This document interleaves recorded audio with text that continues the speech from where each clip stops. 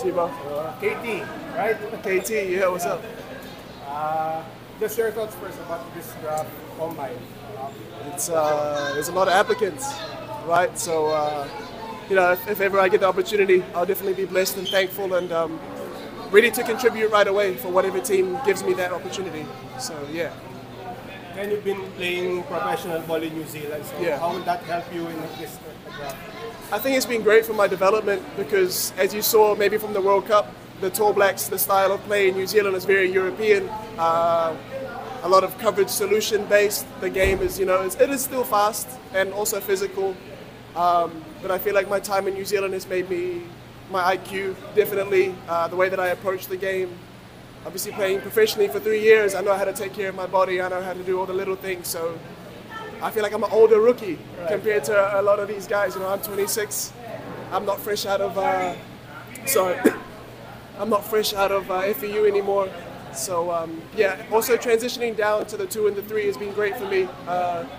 Running the wings, being able to shoot the ball, the license to shoot the ball has been great. So yeah.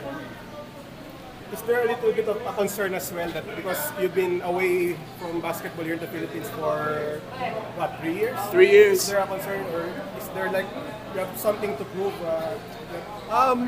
Not at all. I feel like there's just speculation. You know, as I said, I left FEU as a 4. So transitioning down now to a 2 and a 3, being able to handle the ball, I feel like I know myself in 3 years I've gotten a lot better. But hopefully through this combine and the workouts that I'll do, the coaches and people here in the Philippines see that as well. Yeah, they can see it. So, yeah.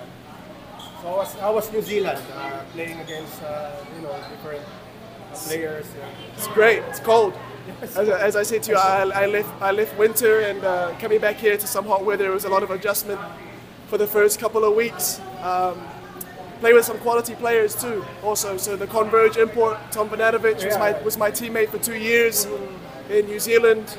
Tohi Smith-Milner, Isaiah Liafa, Tall Blacks, Jordan Natai. So I played with some really great dudes, and they gave me a lot of lessons along the way. Yeah. Any advice that you got from maybe Tom or maybe someone? Yeah, just at the end of the day, just give your best. It's kind of out of my control in a way because obviously I'm not the one picking myself. Also, Simon and Ciso said, like, make sure you show them, I'm here to work, I'm ready to go. So I really appreciated that as well.